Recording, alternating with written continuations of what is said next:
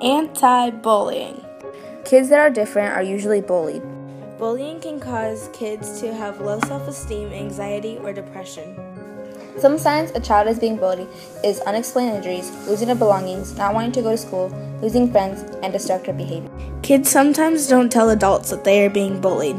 Sometimes people get bullied to the extent that they become suicidal. The first Monday of every October is Anti-Bullying Day. They also have a ribbon for anti-bullying and the color is teal. The internet is also a place where kids can be bullied. This is called cyberbullying, not just physical but verbal.